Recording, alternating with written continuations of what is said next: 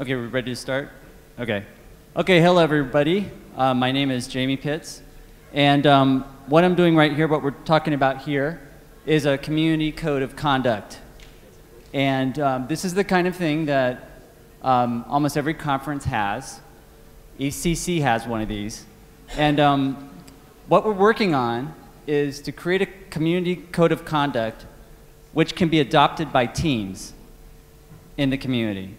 And this isn't about institutions imposing or anything like that. This is to respect the decentralized approach. And it came out of the integrity ring at the Ethereum magicians. And it's essentially policy. The community has not enacted policy. We don't really have central powers or anything like that. So it's up to individuals and teams to adopt policies. For example, the group that organized this conference, they decided to adopt a code of conduct. And so I've been working with Maria Paula and others to develop this policy. And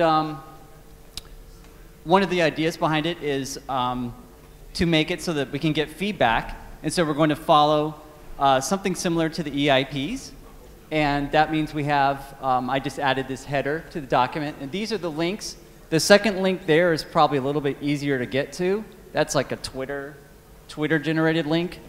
So you might try that if you want to look at the document. And so in the header, you know, we have standard information, and then you have status.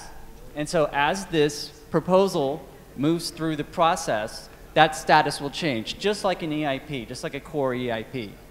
And you know, if you want to get involved with it, then you might become an author on the document. You might help advance it forward. And eventually, this thing is going to reach final. And then at that point, teams in the community might choose to adopt it.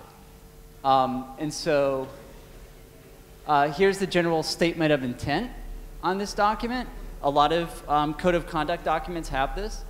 And this is, it's meant to talk about adoption, how to adopt. And at the final part of it, I think is a really interesting statement. I think it's an important statement. And I'll just read it to you guys right now. Power protects people's crimes. Decentralization works towards eliminating power.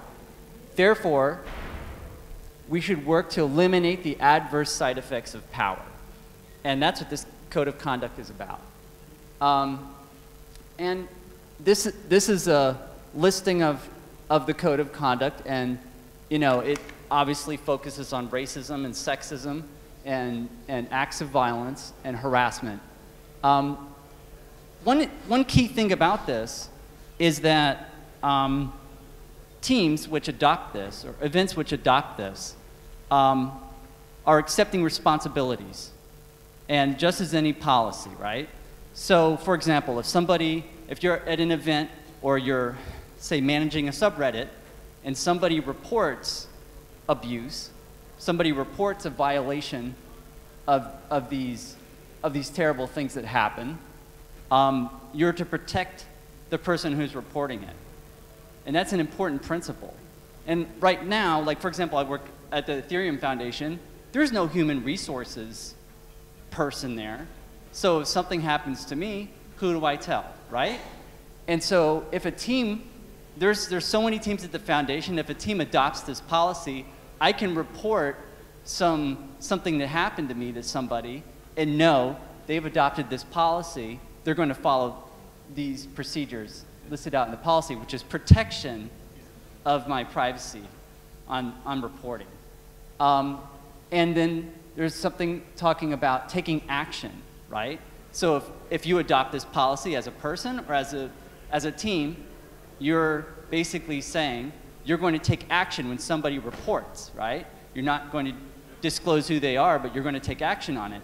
That might mean sanctions. And this is the beginning. This is policy.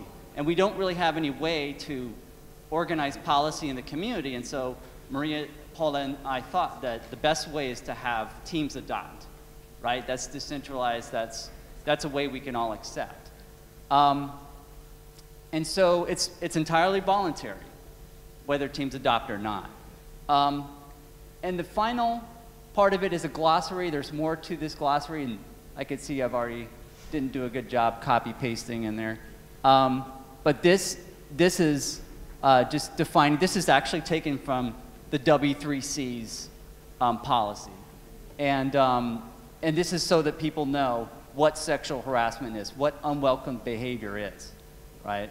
And so, do I got anything else? I don't got anything else.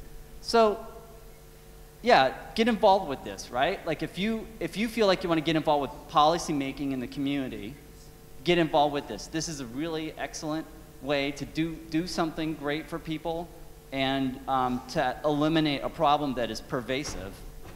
You know, and for example, in a related community, in the Tor development community, there was a very serious situation, and there was coordination amongst the teams and institutions in the community to address that situation, right?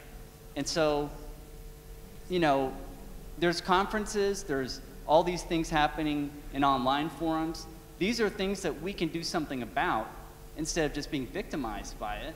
And so by adopting this policy and by getting involved with this policy, you can contribute to the effort. So I guess I'll back up so you can see the links. Does anybody have any questions about this, any comments about this idea? If not, I'm going to leave it at that. I don't know who's after me, but I might even just leave the mic right here if someone wants to talk about it. So that's all I have to say, so think about it.